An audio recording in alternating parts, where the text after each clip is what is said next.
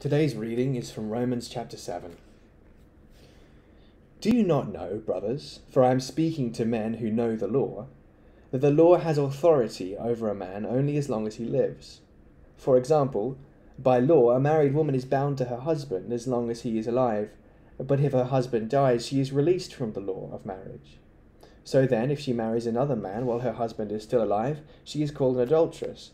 But if her husband dies, she is released from the law and is not an adulteress, even though she marries another man.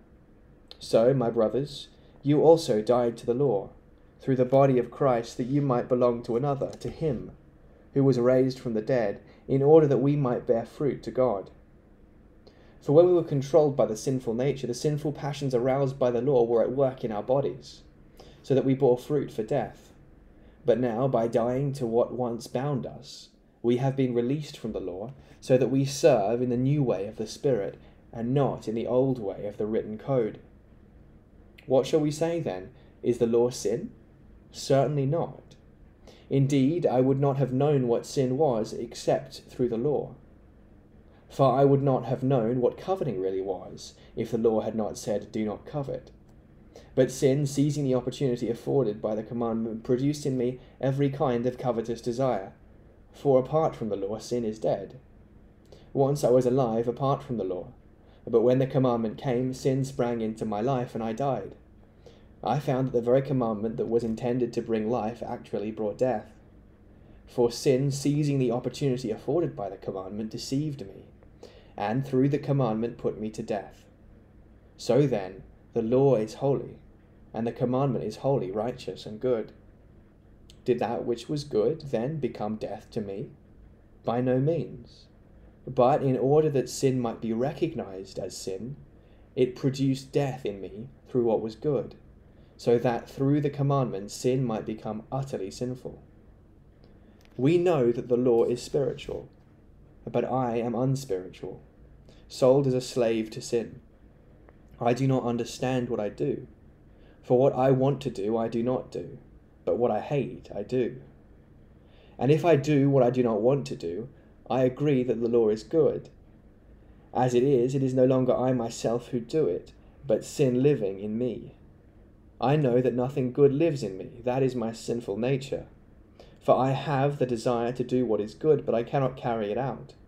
For what I do is not the good that I want to do. No, the evil I do not want to do. This I keep on doing. Now, if I do what I do not want to do, it is no longer I who does it, but it is sin living in me who does it. To understand this passage, we have to look back at the start of Romans chapter 7 to where Paul makes it clear that he's addressing, at this point in his letter, specifically those Christians in the Roman church who are substantially of a Jewish background. I am speaking, Paul says in verse 1, to those who know the law. These Christians must have found it very difficult to understand how the law that they were raised with in their devout Jewish homes applied, now that that same God had sent them something new in the person of Jesus. And now that they were part of something new, the Christian church, a community not tied together by circumcision or by the commandments, but by their shared redemption in Christ. Are these Jewish people betraying the faith of their ancestors by turning to the Christian church? Are they, as Paul speculates, leaving one husband for another?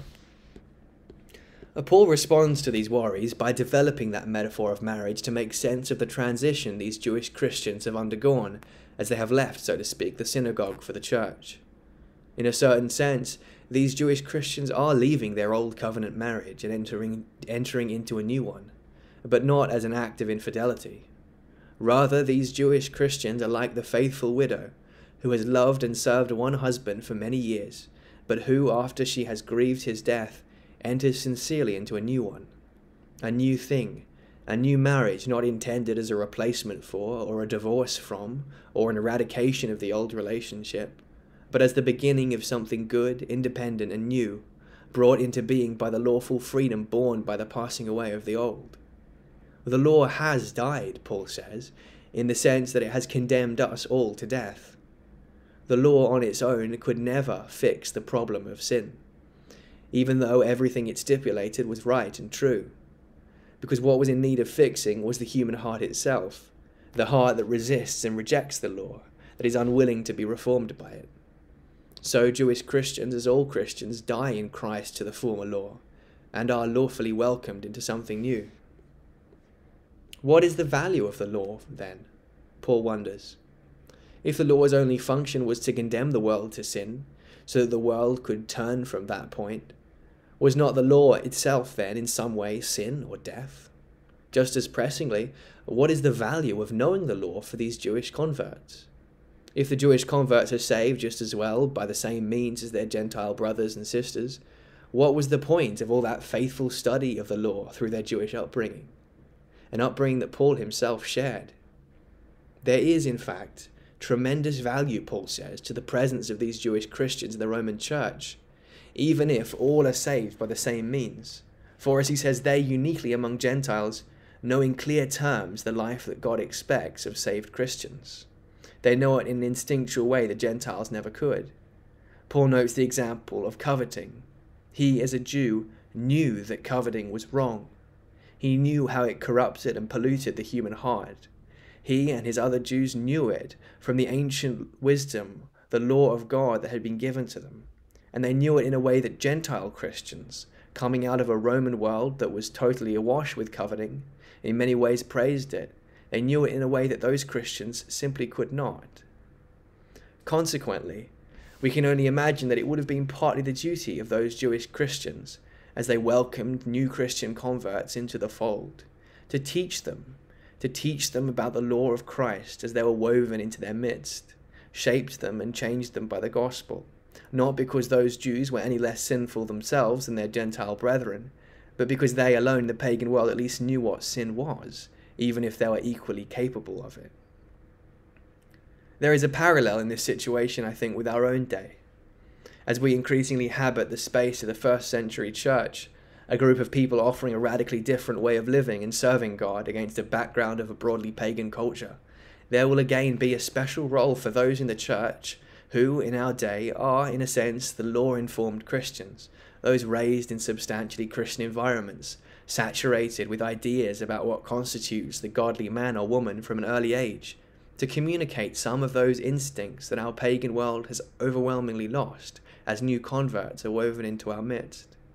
As the new Christian joins the church, a new Christian for whom it may not be instinctively obvious in the way that it is to many existing Christians that say lifelong marriage is the only right place for sexual intimacy, or that truth-telling and honest dealing are fundamentally important, in the same way that it would not have been obvious to many of those Gentile Christians whom Paul mentions that coveting was indeed a sin. It will be in part the responsibility of those in the remnant to reinstill some of those biblical instincts to new converts, not because they are any better at following them, not because they are any less sinful, but because they, like the overwhelmingly Jewish Christians upon whose teaching our church today owes much of its character, harbour a knowledge of right and wrong, of the law, of what sin is and of its dangers, that our world has chosen to forget. Nevertheless, Paul concludes with something of a warning, a clear statement that this knowledge of the law is only ever a partial thing, and that due to the sinfulness of the human heart, this knowledge on its own will never ensure salvation, even if it is of some benefit. For despite the fact that he, Paul, is as Jewish as he could possibly be in terms of his knowledge of the law, he sins all the time, because the problem is ultimately one of will, not of knowledge. No amount of learning could ever heal the human heart, because it is ultimately not for lack of knowledge that we reject God, but for lack of love. As Paul says, the good that I want to do, I do not do, but the evil that I do not want to do, this I do. As a former Pharisee, Paul could tell you better than anyone what was lawful and what was not. But that does not stop him, even him, from frequently breaking it, from frequently disobeying the law that he knows is right and pursuing things that he knows are not lawful or godly for the Christian man. Consequently, all of us, Jews and Gentiles alike, biblically literate and not biblically literate alike, must turn to Christ alone for our hope of salvation. And this must be a reminder for the church in coming years, as the world does increasingly lose its knowledge of the Bible and of God's law, that despite the knowledge that the church continues to have of those things, This knowledge does not make the church any less a body of sinners than the world in which it is housed. As the church goes about its business of sharing with new converts a knowledge of God and his law and his nature, just as Jewish Christians must have done for the Gentiles all those years ago, the church in doing this is not saving the world. God saves the world, and the church is only ever the body of the saved. The church must preserve and hold dear to what it knows of the godly Christian life, but it must never, ever, as Paul warns, confuse this knowledge for thinking that it is any less sinful than the rest of the world, simply because it has this knowledge. Knowledge is good, but it is not action, and the heart that knows the law can sin just as readily as that which does not. All of us are ultimately one in Christ. There is no Jew nor Gentile, and none of us before the law is better than any other. Let me pray. Heavenly Father, I just want to thank you for this amazing warning against spiritual arrogance that we find in Romans chapter 7. Thank you for your law. Thank you for the good thing that it is. And thank you, Lord, for the Jewish Christians in the early days of the church who must have communicated so much of the law to newfound Gentile converts.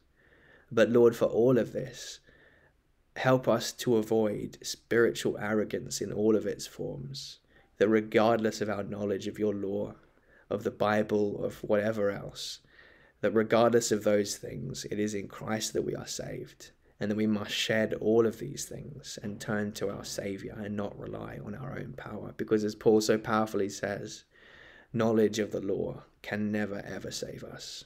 Lord, I pray that we be encouraged to shed all forms of spiritual arrogance as we reflect on this really powerful passage. Amen.